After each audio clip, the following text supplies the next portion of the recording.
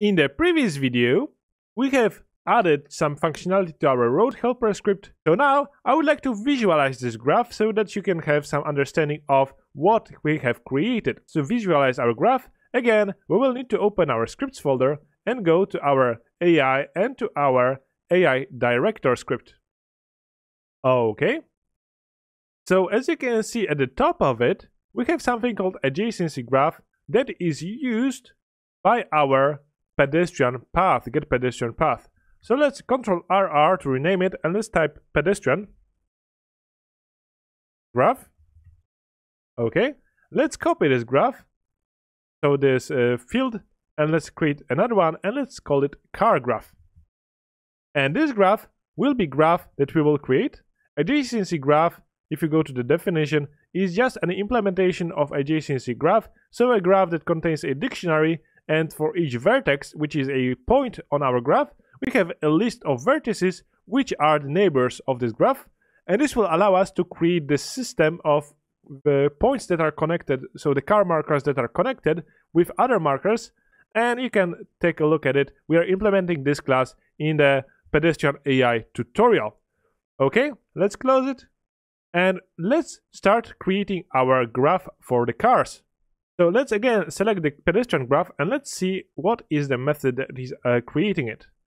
So as you can see, for the pedestrian graph, we are clearing the graph and we are calling getAGraph method. So let's click on this getAGraph method, Ctrl RR to rename it. Let's call it create a pedestrian graph. And this will log the pedestrian graph and return the A* result for the pedestrian path. So let's copy this method and let's slide down below the create a pedestrian graph and let's paste it here below this method. And let's rename it from get pedestrian graph to get car graph.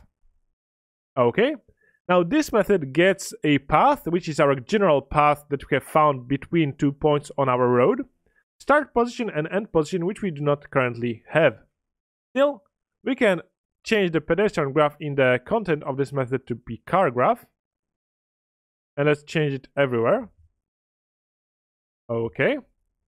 Since we cannot really run the A* algorithm right now because we do not have start and end position, let's return a null. And we will need to change the create a pedestrian graph to change a car graph. And we do not have this method, so Alt-Enter and generate this method here in this class. Now it will be generated below, so we will need to make sure that we fill it in, and then we will be able to create our graph. The idea is simple. We are going to look for each road prefab on our path, and we are going to simply connect the road prefab markers with the markers on the next road prefab on our path to create our graph. So to do this, we are going to, instead of throwing an exception, we are going to call for, and this will be for loop, so double tap to create it from the snippet. From I equals 0, I less than path dot count I plus plus. We are going to access var current position equals path with index I. So this will be the first position on our path. Next, we want to get the reference to the road structure. So var road structure equals our placement manager dot get structure at, and we are going to pass here our current position. Placement manager can get access to the structure model that has the reference in turn to the road helper script, or actually can access for us the road helper script. Next, we will need to get the list of markers on this road. So var markers list equals, and we can access our road structure dot get, and we do not have this method, so get car markers. And since we do not have this method, so Alt-Enter on it, choose generate this method in the structure model. Right click on it and go to the definition. And now we are in the structure model class. Now this class allows us to create our game objects on our map, and also allows us to get a reference to, for example, road helper, and this is used by our pedestrian AI. Again, we have created it in the previous tutorial series. So for this to work, we will need to implement here a couple of methods that will allow us to extract data from our road helper. And as you might recall, we have already added a couple of methods to our road helper. So let's copy the line from get pedestrian markers and let's paste it as the return value. And we are going to not return the object, but we are going to return a list of markers, a list of marker. And we are going to get the transform getChild0, get component road helper, and we will want to call get all car markers. We have implemented this method already. Now we can slide up and we have something called get nearest marker to. So what we will want to do is click on it, Ctrl RR, and we are going to call get nearest pedestrian marker to. And let's copy this method. Let's slide down and paste it, and we are going to rename it get nearest car marker to. We are going to get the position, and again we have implemented already a method. So we are going to call transform getChild0, get component road helper, and we can call get closest, and we should have get closest car marker position. Let's simply pass to it position, and this will be it for this script. Let's go back to our AI director. I have it opened in Visual Studio. Okay, and now we have our markers list. So what we can do here is simply loop for each, tab to create this from the snippet, for each var marker in our markers list. And if we loop through it, what we can do is we can call on our car graph, and we can add to this graph a new vertex which will have the position of our marker. So we are going to call graph add vertex, since graphs are made out of vertex and edges, where vertex are the points of interest and edges are simply the connections between different points. So we are going to call on our marker dot position. We have created a vertex on our graph. Next, we are going to loop for each our var marker neighbor. And you might recall that we have in our marker dot adjacent markers, and those are markers that we have set as the connections between different markers. So we did it in a previous video, and we drew those connections using the red line.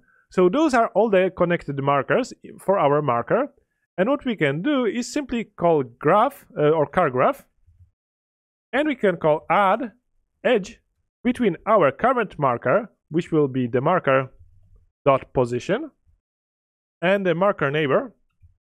And I think I have misspelled it. Okay, marker neighbor, and this will add edge between those. We need to call on it dot position. So now we have created what we have drew using red lines. So now our graph knows exactly which marker is connected with which neighbor. Now the next step would be to connect the markers that are open for connections with the markers on the next road prefab. But I have mentioned also that for the curve, we will have 4 markers that are open for connections, and we will need to only take 2 connections that are the shortest, so that we have the correct connections, and discard the connections that are longer, that reaches the points on the other end of our curve road prefab. So to do this, we will need to add to our method at the top of our car, create a car graph, a dictionary. So let's create a dictionary. And we are going to create a dictionary of marker and vector3 position. We are going to call it temp dictionary equals new dictionary. So basically, we are going to check after we get the markers list, we are going to check var limit distance equals marker list dot count, and if the count is greater than 2 markers, or actually greater than 3 markers, then we will know that we may have multiple open for connections markers on our road prefab. So we will want to clear our temp dictionary, so temp dictionary dot clear, and in our loop when we are looping for each marker. Now we are going to create a new line. After we have added all neighbors, we are going to check if our marker, the marker that we are looping through, dot open for connections, and we will need to check if we have a next path, next road prefab on our path, and I+1 is less than path.count. So if our marker is open for connections and we have the next road prefab, and here what we want to type is var next road position equals our placement manager dot get structure at, and we need to pass the position, so we are going to pass the path with index I+1, which will be the next position on our path. And we are going to use our bool flag limit distance. So if we know that we may have more open for connections marker, so if limit distance, we are going to add the possible edge to our temp dictionary. So temp dictionary.add, and we are going to add the marker that we are currently looping through, and the next road position dot get nearest marker car marker 2, and we are going to pass the marker dot position. So this will find us the closest marker on the next road position, but we do not want to add it yet to our graph, since we want to discard the connections between the markers that are on the other edge of our road prefab.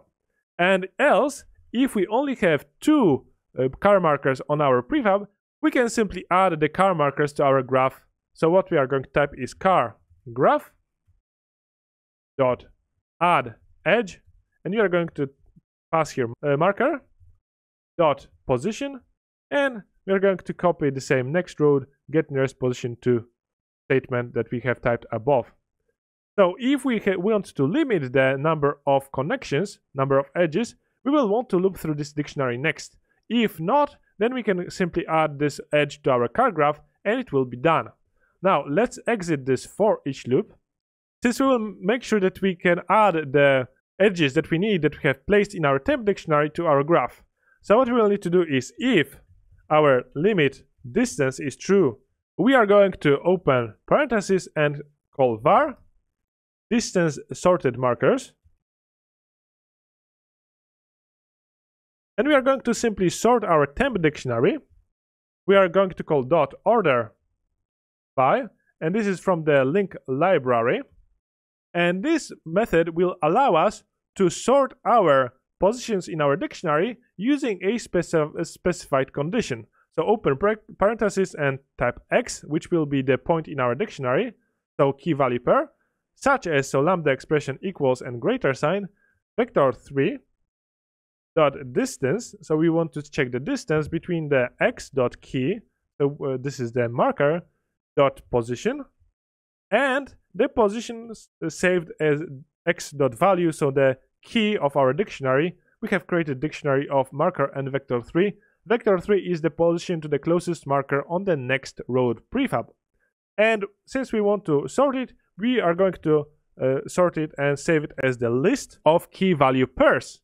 And now we are going to simply call for loop, and we know that we only want to add two connections to our graph, since from a straight road, so the road that has only two markers, we can only create two connections to any other prefab, and from any other prefab, again, we have only two lanes, so that there could be only two connections.